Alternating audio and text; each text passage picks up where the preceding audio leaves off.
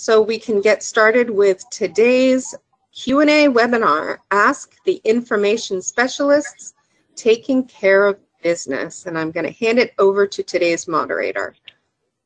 Thanks, Carlene. Hello, everyone. Thanks for joining us. My name is Caleb, and I am one of the information specialists at the center. I answer Title I questions, so if you call up for a question regarding employment, you could end up talking to me.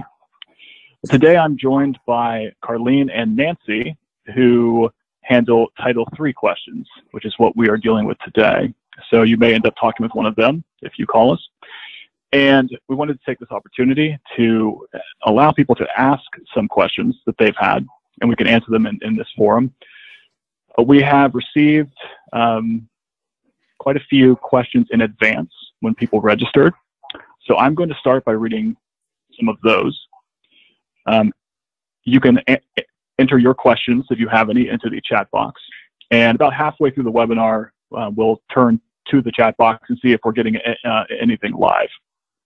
All right, so let's just jump right into this. And Carlene, I think I will address the first question that we have to you.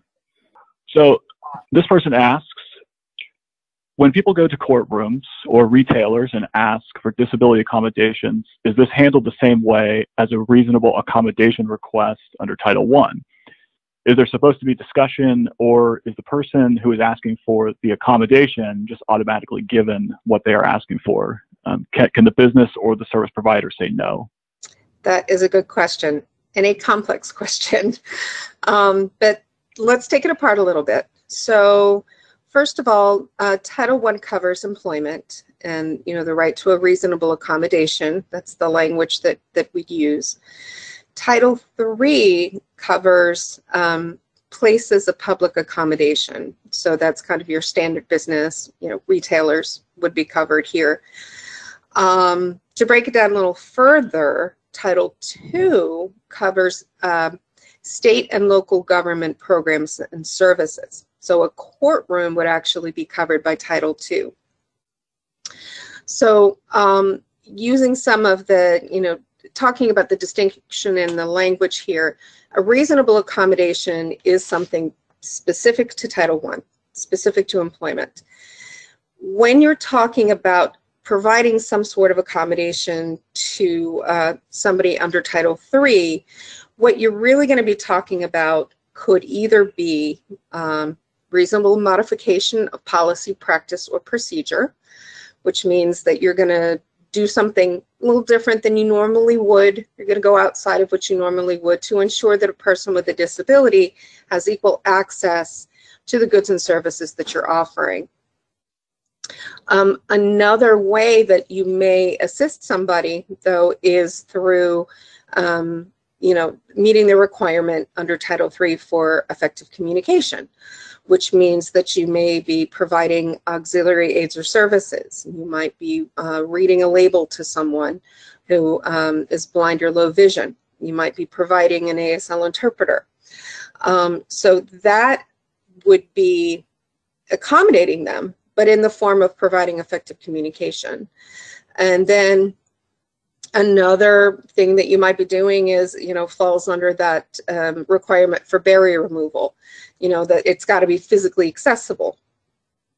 So they're all forms of accommodation, but what you're really talking about here, you're not going to use that term reasonable accommodation, but all of those methods are ways to make sure that a person with a disability has equal access. In terms of whether or not the person asking is always going to get what they ask for, it's the quick answer is no, and what they get and how that works it depends. Even though you're not going to go through the interactive process that you would under Title I, there's still going to be a conversation, or you would hope there would be a conversation between the person with the disability and the person providing the service, right? Because the person with the disability might need whatever they're needing they're going to have to ask for it. And then the person who can provide it, there's got to be some conversation about whether they can do it or not. They may not always be able to do that. One of the main examples right now is masks and mask wearing or face coverings. Not in every circumstance is a business able to grant that particular, in this case, it'd be modification, a reasonable modification. And right now it's because of, risk of direct threat. There's a possibility of transmission of COVID, which can be very serious. And so not in every circumstance is a business able to say, yeah, you can come in here without a mask, and no, it's okay if it impacts everyone else here. It's going to, there needs to be discussion about how can they provide that, good or service to them, because they can't be in the store without a mask. Other alternatives. So can they do curbside service? Can they order the items online and have them delivered to their home? It's a, it isn't a nice black and white yes or no kind of thing.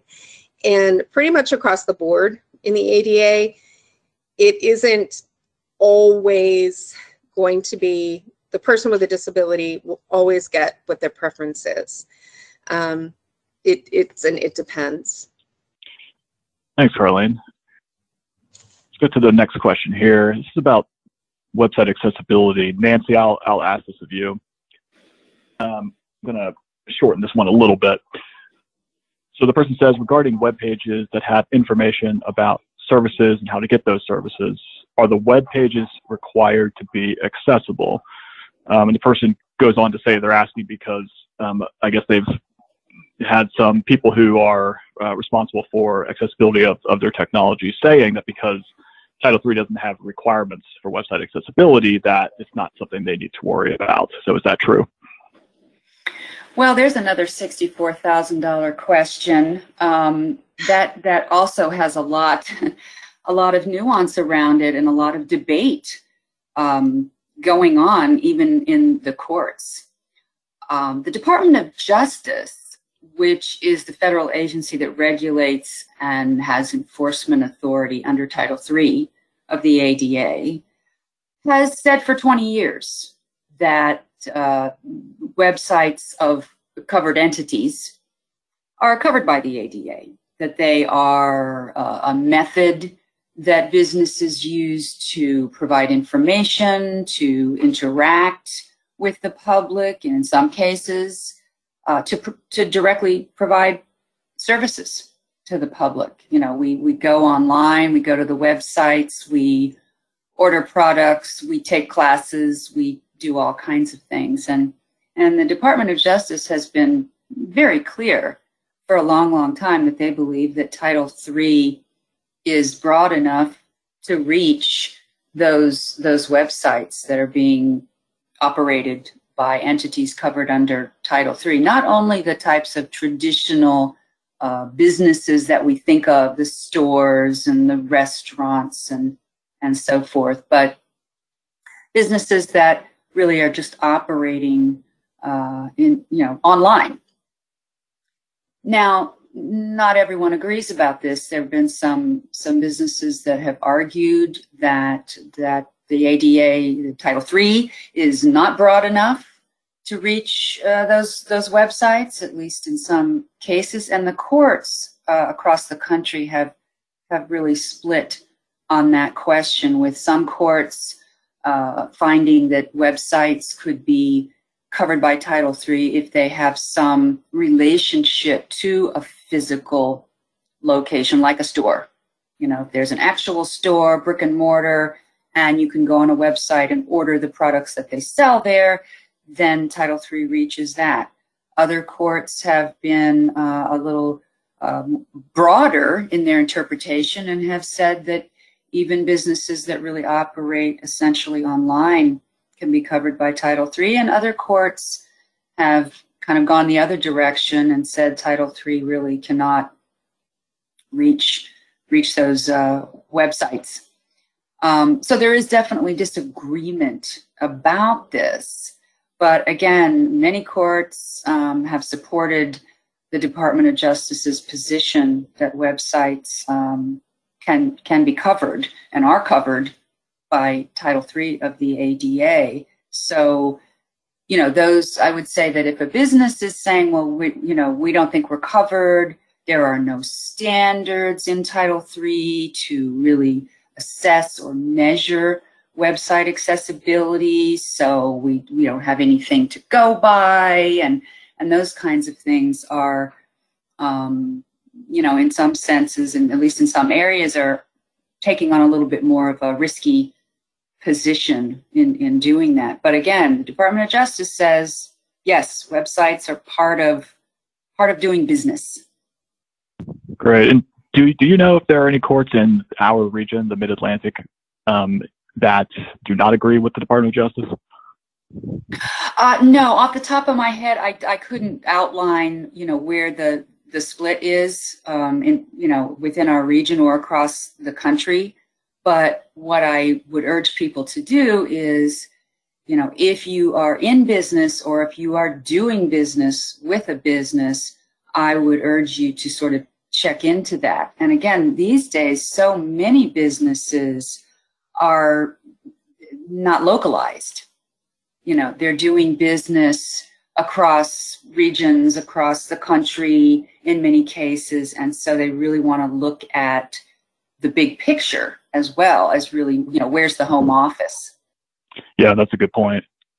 For this next question, I think I'll stick with you, Nancy, because another technology-related one. This person says, many companies are moving to or have moved to using multi-factor authentication to prevent fraudulent activity.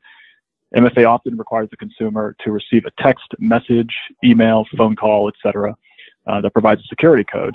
What's the recommendation for people with disabilities that may not be able to receive the security code through one of these channels? What are other companies using instead of MFA? Well, if we're really talking about the way that an individual, a customer, would be able to receive a message with that code in there, and maybe they don't have a telephone or they don't have email or what have you, I don't think that that's really a disability issue. You know, that's about what does any individual have access to. If there's someone out there that does not even have a telephone, you know, then they don't have email, they don't have access to the internet, they don't have a computer, they don't have any of those things. I mean, that could be anyone, with or without a disability.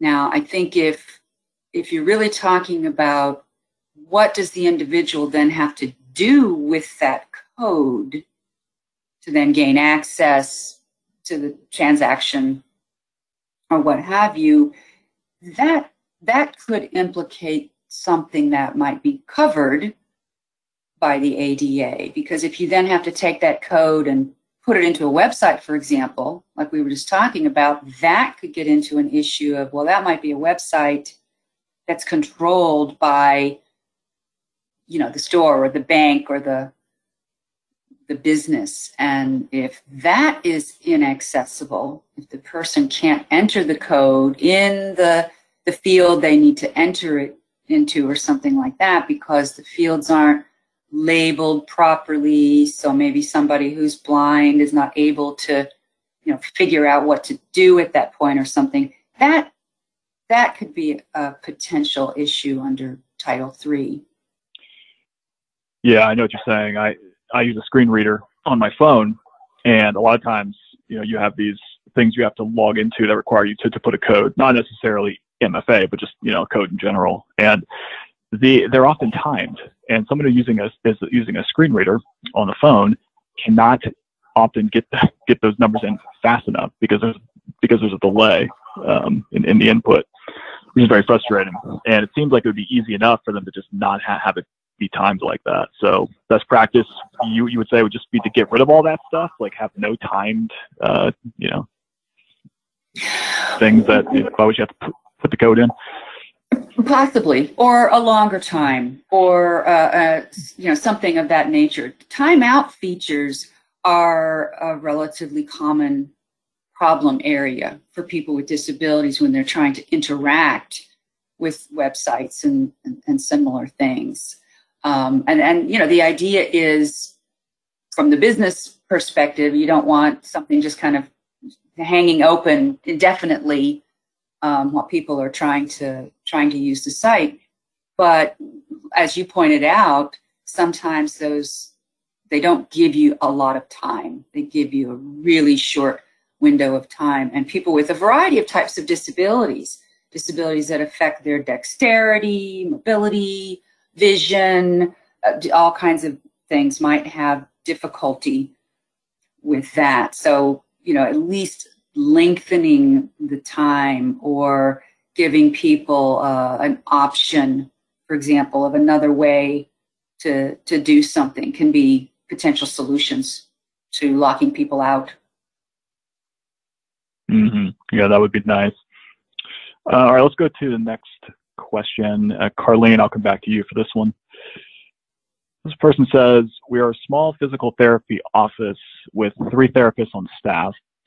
Recently, we got a patient in who's deaf, and they asked for an interpreter for their appointments. They're going to be coming in twice a week, and because we're so small, this expense would be significant for us. Can we use other methods to communicate? Gotcha. So this is a pretty common call that we get.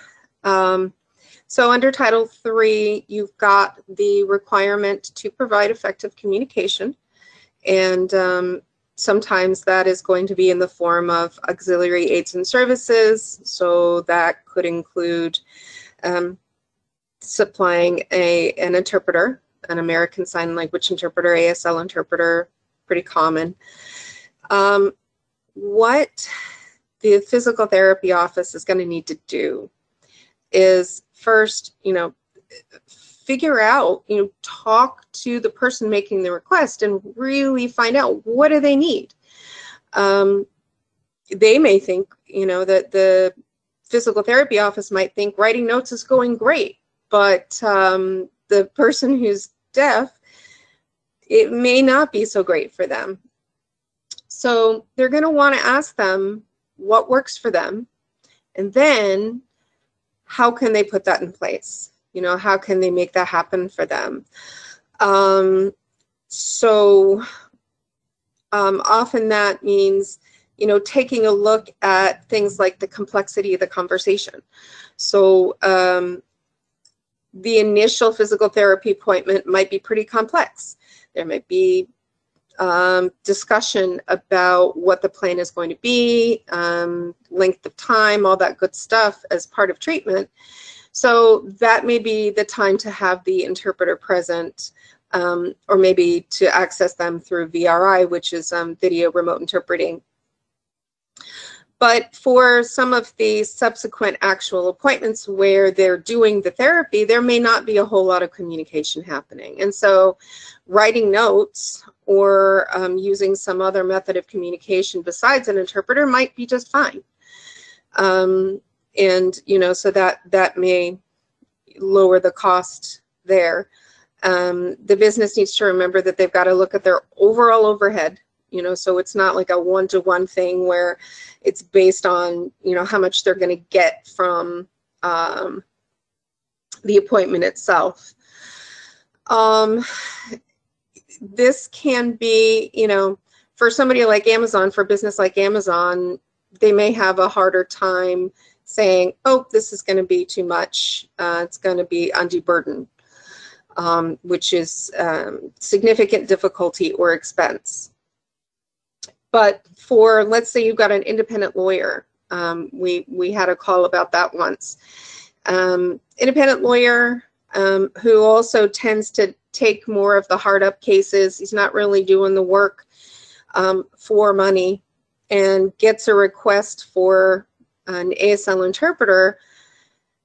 he's got a tight budget to begin with. It's just him. And then generally, when you're talking legal type situations, that's going to be complex. And there could be hours of discussion that's needed. That may cross over into being undue burden. That may actually not be doable. So you've got to, look at all those different factors and try to figure out what makes the most sense for everybody.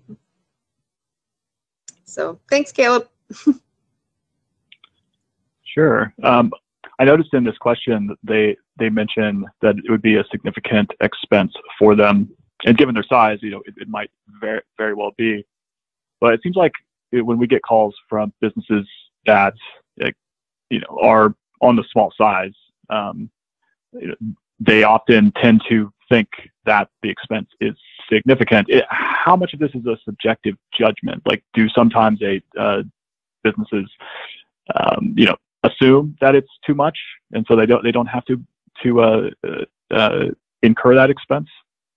I mean, that's possible. They definitely need to do their homework first, and really get an idea of how much it's going to cost.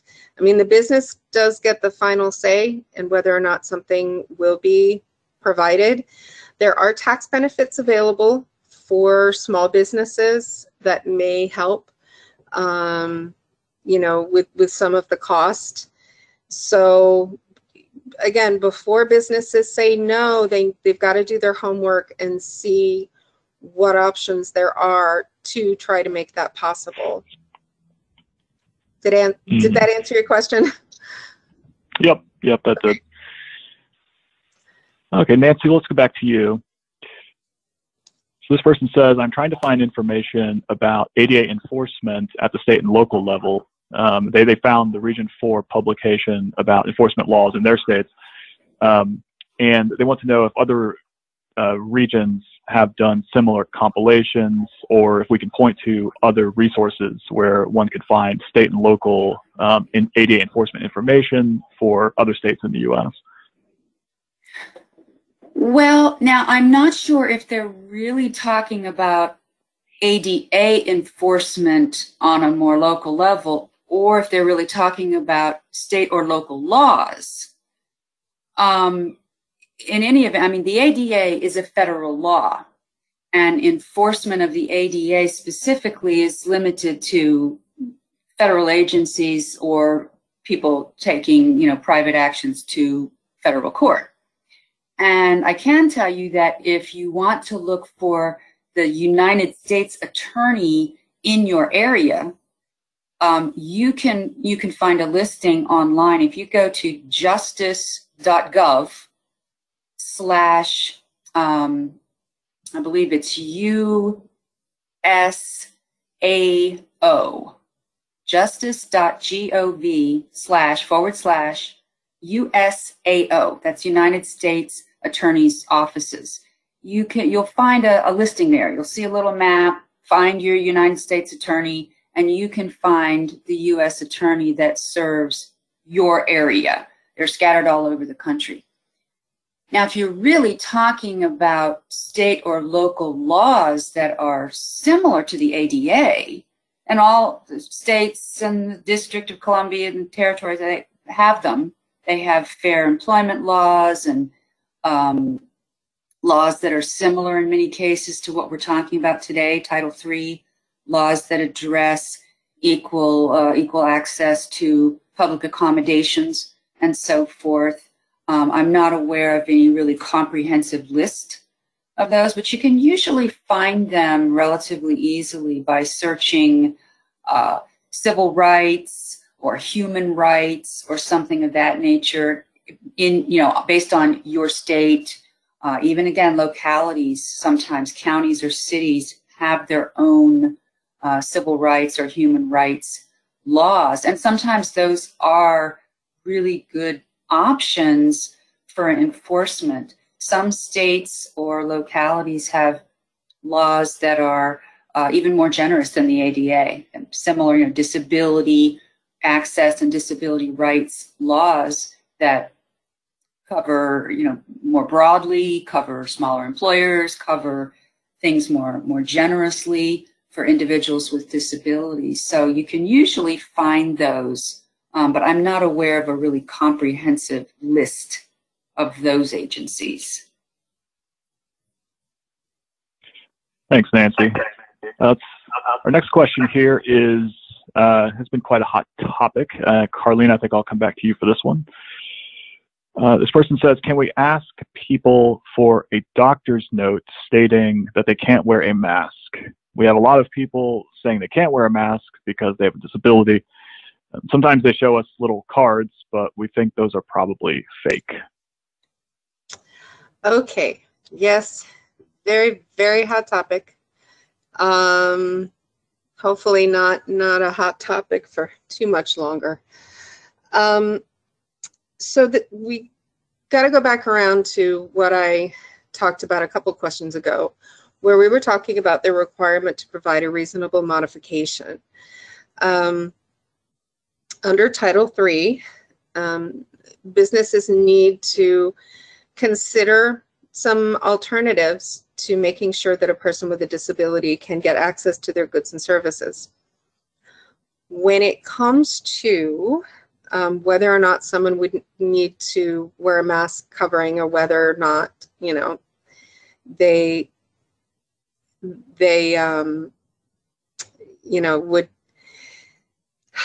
be able to access the services without one,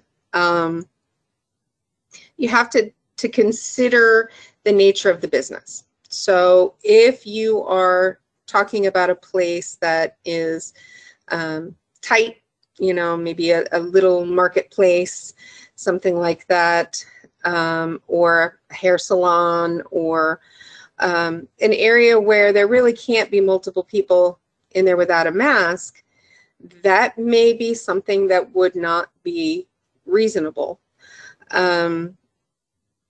Not in every circumstance, again, is the person with a disability going to be able to get their preferred accommodation. And when it comes to the pandemic, there is that possibility of being able to transmit COVID to others. And so it's going to depend. If it's an outdoor venue, it may be possible to say, okay, we can allow you that accommodation. There's plenty of ventilation, something like that. But this is not going to be doable in every circumstance. And the little cards, there were some, I think for the most part, folks have stopped trying to use them, but I think they said they were from DOJ and that it made somebody exempt from having to wear a mask. Those did not come from DOJ. They do not convey any rights. There is not an exemption from having to wear a face covering under the ADA. There is, again, instead that requirement for a business to try to consider alternatives for a person to be able to get the goods and services they offer. Again, curbside service, home delivery, something like that. One of the other main differences between Title I and Title III, which I neglected to mention before, is under Title I, too, the employer can be asking for some sort of documentation or proof that the person has a disability. And under Title III, the employer really needs to, I'm sorry, not the employer, but the business is going to take it on the word of the person making the request. There are going to be very rare circumstances where there could be legitimate business need to ask for documentation. So, yeah, that's the quick and dirty for that. Oh, okay. Yeah. So it sounds like maybe the focus of the question is not on the right thing. It's not so much about trying to verify the disability, but rather what's the nature of your place of business, and what can you modify?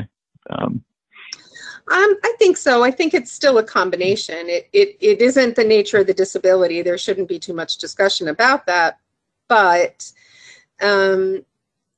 still, it's a conversation between the two of them, and then what does the person need, and then what can the business provide? Mm-hmm. Okay. So we're getting close to halfway. I think I'm going to ask one more of these, and then we'll turn to the chat box and see if we have anything there. So Nancy, I'll ask you this one. This person says, I took my son to the hospital, and he has autism and doesn't communicate well. I didn't think the nurses and doctors were doing what they should to accommodate him. They are supposed to provide effective communication. He gets very agitated when people make a lot of noise, and he sometimes says that he wants to hurt the person who is making the noise. But of course, he doesn't really mean it and hasn't ever hurt anyone. What are they supposed to be doing for people like him? Well, that's a great question. It brings up a couple of really good points that I'm glad we have an opportunity to touch on, because what we're really talking about here is another example of reasonable modification, really. I mean, I think the person asking the question said it's really about communication. It's about effective communication with this individual, and it is. But I think, as Carlene mentioned, when we talk about effective communication in Title III, it's sort of one of our little bits of lingo here, and that's when we really are talking about communicating with people who have disabilities related to vision, hearing, or speech.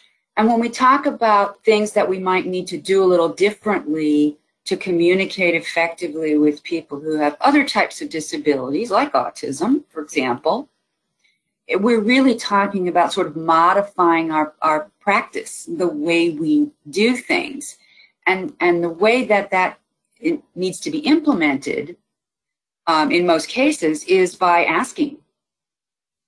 People generally, they have to make a request for a reasonable modification. They usually have to make a request for an auxiliary aid or service for effective communication as well. So, initially there is the responsibility is on the individual with a disability, or, maybe their family or their companions or whatever, to really ask specifically for what does the person need? How should these doctors or nurses be communicating with this individual? What should they be doing, or how should they be doing that, or what should they maybe not be doing? Because this isn't something that in many cases, businesses, people in businesses, they're not going to know. They're not going to automatically, number one, necessarily recognize or understand if someone has a disability, or what that disability is, or what that means, and what to do. So in most cases, people need to make a specific request. I mean, it sounded like in this scenario, maybe the individual gets agitated, they get upset, they might make threats or something like that. And so obviously that could get to be a little bit stressful for everyone concerned, and certainly businesses, even healthcare providers, don't they're not going to have to let people threaten them or whatever, but they do need to consider requests and consider things that they can do to make that communication, to make that interaction more effective. So now in certain types of settings, you might expect the people that are in the business there, the employees of the business, to be a little bit more aware about disabilities. But generally, again, you have to sort of ask for what you need and then work with the business to make that happen. Yeah, I've heard that there are some healthcare providers that have like zero tolerance policies about like anything that might be said that could be perceived as a threat, and they won't serve those anyone who says something like that. That makes them concerned. Does it matter if a person has a disability that might contribute to why they might say things that might seem inappropriate in that context? And do they have to do something about that? You know, even though they have these rules that say, you know, we don't tolerate any threats whatsoever. Well, I think a disability, you know, does make a difference, or could make a difference. I mean, again, this is one of the things about the ADA, is that it really requires us, all of us, to try to find the balance and find solutions and work things out. And this is what so much of the ADA is about. It's about trying to find that balance between what is a reasonable modification and what is not reasonable. So I think it does, but it so often comes down to that communication, that interaction that we keep circling back to. It really is so important. And again, that it happens as soon as possible, you know, because again, you don't want something, you don't want an interaction to go beyond, you know, the point of no return. You want those modifications to be considered and put in place so that things don't reach a point that, you know, they can't be retrieved. So that's where it's important for individuals with disabilities and their advocates and so forth to, you know, be advocates and be self-advocates.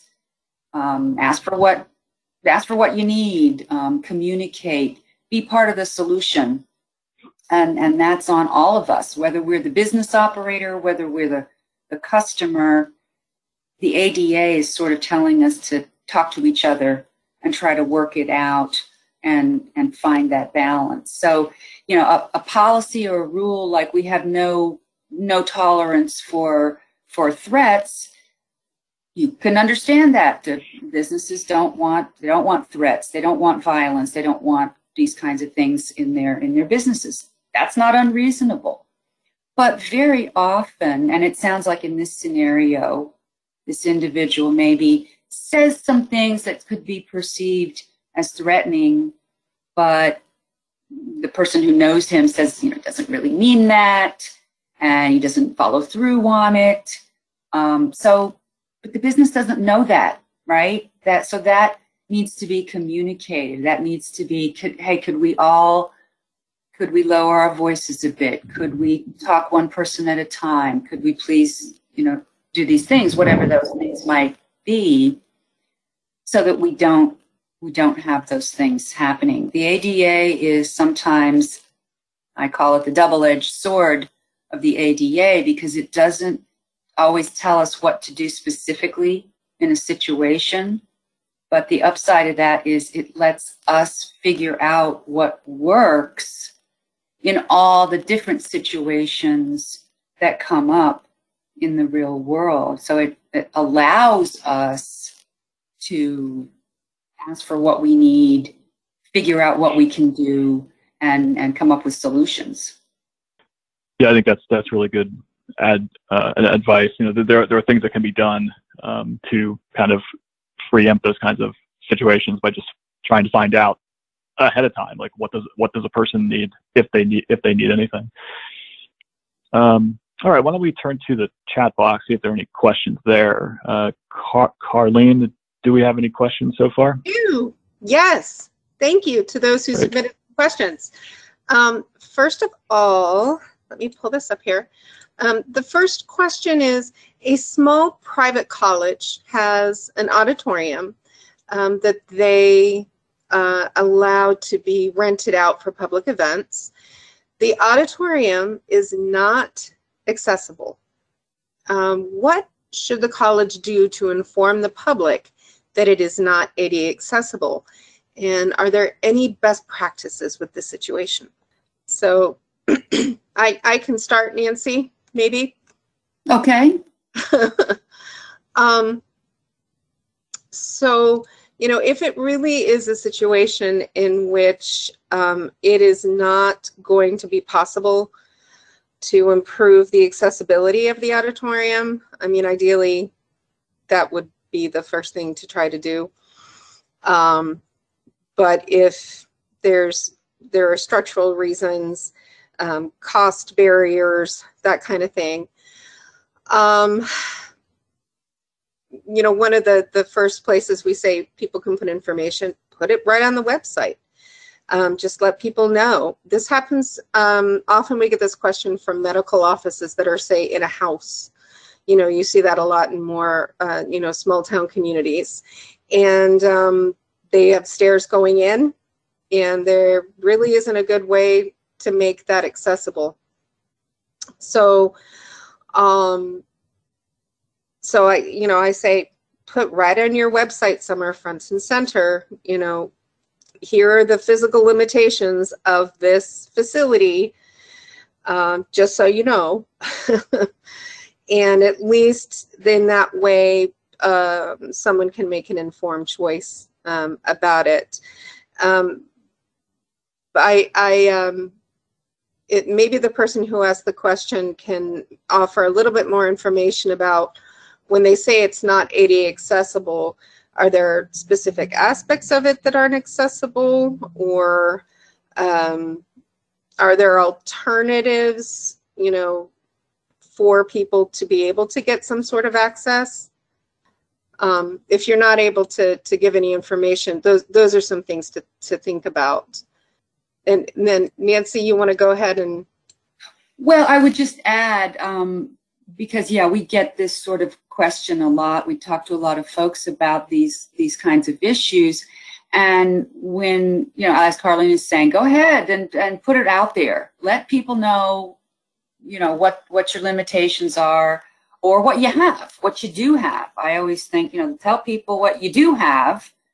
And a lot of businesses kind of react like, well, that doesn't seem like a good idea to me at all. That just seems like I'm just asking for trouble, and somebody's going to sue me and everything if I go ahead and just put it right out there to say I'm not accessible.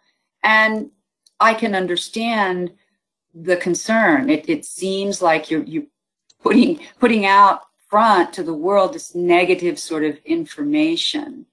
But at the same time, there's something to be said about being open about what you have and what you don't have. A lot of people with disabilities would much rather find out, hey, I can't come to this auditorium because I use a wheelchair and I can't get in there, than to buy a ticket and show up and find out after you're there. So, and again, I would urge businesses, tell people the positive. Maybe this auditorium has a really great assistive listening system. And maybe it has some features of accessibility. I think it's really good. And this is something that we talk to hotels about a lot, because they have some very specific requirements under Title III to provide information to the public so that people can try to figure out if they want to make a reservation there before they make a reservation and travel across the country and show up for their accessible room and what have you. They have to provide a lot of pretty detailed information out to the general public.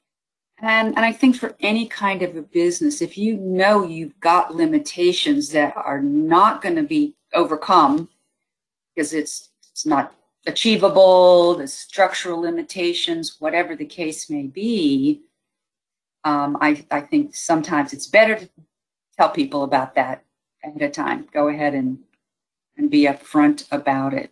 The person who submitted the question says, with regard to the accessibility, it doesn't have specific seating for wheelchairs, and the stage is not accessible. Those are certainly some limiting factors, and it might be a really old property where getting access to the stage or getting some wheelchair seating locations in there would be really difficult to do. I mean, obviously we can't speak to the specifics, but those features, the lack of those features, are going to be very limiting for some people. But again, not everybody, which is why I think that more specific information is more helpful. There might be lots of people with different types of disabilities who could still use that facility. People with arthritis or people who maybe use crutches or things that could use that facility. And if you just put, it's not accessible, then, you know, the people in the world, what does that mean? Right. Right. Yeah. Older facilities create a lot of tough issues under Title III. We know that under Title III, you know, there is an obligation to try to improve accessibility in older buildings, but that's not always possible for a number of reasons. Sometimes there are structural limitations, sometimes there are cost limitations, which could change over time. Sometimes there are historic features of properties that can't be changed, and so there are a lot of issues around access in existing buildings. And remember, it doesn't hurt to try to get creative, you know, and think about or investigate what some other places have done for workarounds for some of these things. You know, so it's possible to even have some suggestions or to offer some other methods for, you know, still trying to have it be a little more accessible for some folks. You know, it's not necessarily oh, that's it, forget it. You know, sometimes it is, but sometimes they're really, some folks have been really creative with this stuff. So do a little homework, you know, and see if there are workarounds. We've got one more question that came through here, and oh, we have a couple more actually. That's great. So the next one says, what would be equal access to telehealth for an individual who requests closed captions or chat due to being hard of hearing when the current platform for the telehealth services does not support chat or a closed caption option? Well, that's a really good question. If the platform doesn't support it, then, I mean, you have to wonder about that. Most platforms would support some way of doing that. So maybe they need another platform. Yeah, I mean, you know, the medical provider should really look at another way that they could provide the telehealth services, you know, because that means that there could be, especially with COVID right now, some places are still just doing telehealth visits. That's a pretty big barrier. So. And are you guys saying that that's something that the provider is obligated to do, that they need to provide telehealth via a platform that has captioning? Well, what I'm understanding is that they're providing telehealth. It's an option for people. And depending on what that looks like, if it's, you know, like a video, online video sort of a thing, is it, you know, on the telephone? I mean, you know, if it's a telephone call, then use the relay service. You could use captioned relay service. If there's a video component to it, there may be a way to tie those things together.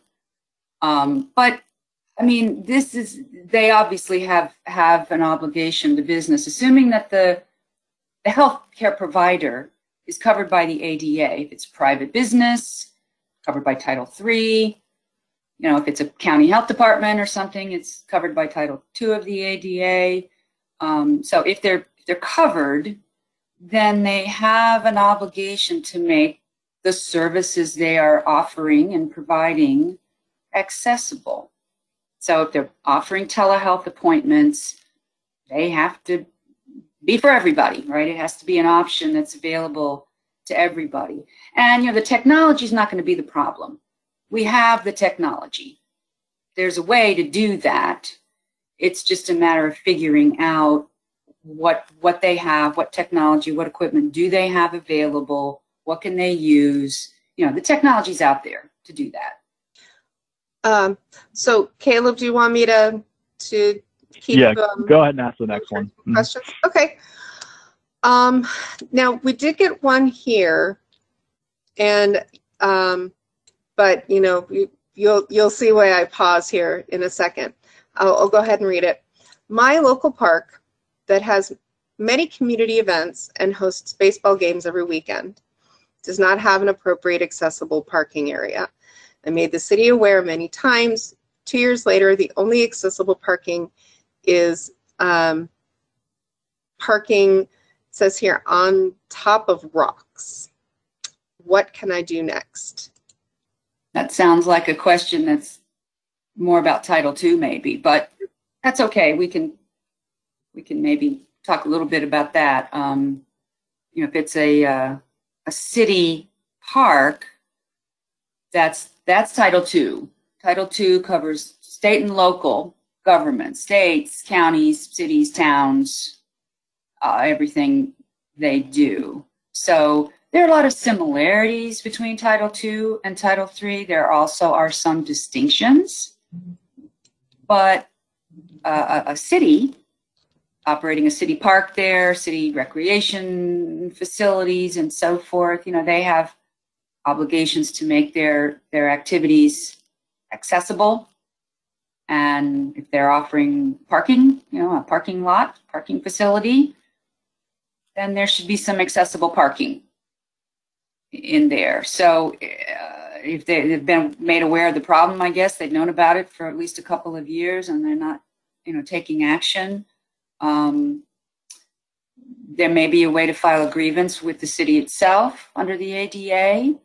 Could file a complaint, an ADA complaint with a federal agency like the Department of Justice, or maybe if the city park gets money from the federal government, maybe a complaint with the Department of the Interior, or something like that. There are some options of that nature, or a private lawsuit. Again, I always urge folks to interact with each other and try to solve things locally. It sounds like they tried that. They tried to talk about the issue, and it doesn't seem to be working. So that's a shame. People with disabilities who need accessible parking should be able to go to the baseball games like other folks. So, but that sounds like a Title II issue.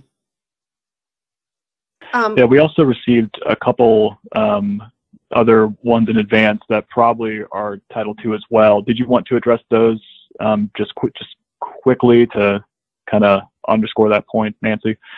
Oh, sure. What else did we get? So one person was asking about public housing authority that only allows clients to use the bathroom if they make an appointment. But if you come in just to ask a question or drop off paperwork or something like that, they don't consider that having an appointment, and so you can't use their restroom. And they say that there's not one in the lobby, so it's not available to the public. Well, that really is kind of an interesting way to draw the line between who gets to use the bathroom and who doesn't get to use the bathroom. I don't know that I've ever heard that one before. You have an appointment, you can use the restroom. If you don't have an appointment, you can't use the restroom. But I will say this, and this would be the same really under Title II or Title III. The ADA doesn't say you have to provide a public bathroom. Very often, building code does. Very often your state or local building code will say if you operate this type of a facility, you have to make a public, you know, restroom available. Or you don't, or whatever. But the ADA doesn't say you have to provide a restroom, but what it says is if you provide a restroom, you have to make it available and accessible. You have to make it accessible and available to people with disabilities on a basis that's equitable to people without disabilities. Now, of course, with access to facilities, restrooms, or any other type of facility, we have the structural accessibility question, which means we have to look at, is the building brand new, newly constructed? Has it been altered? Is it just old? Has it been standing there for 40 years or 100 years? And those can be factors But in terms of whether you allow the public to use your restroom or not, that's not really an ADA issue as long as you make it equitable. So usually it's either available to the public or not. You know, it's employees only or it's everybody. But as long as the distinction isn't based on disability, then it's not an ADA problem. Oh, okay. Yeah, we got a couple more as well that were not quite Title III. It looks like they were more Title II. I don't think we'll have time to get to those, but so Carlene, I'll just turn it over to you to kind of wrap things up. Oh, I was just going to say we have about 3 minutes left, but probably not enough time to crunch one more in there, I guess. So, but I want to remind everybody out there that, what the ADA centers do is we provide information over the phone, via email. You can contact us anytime.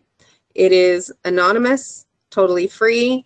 If you have follow-up questions to anything that we talked about here, absolutely give us a call. The number is, you can call us toll-free at 1-800-949-4232. You can call us locally if you are in, the Mid-Atlantic region, 301-217-0124. Or you can email us at adainfo.org.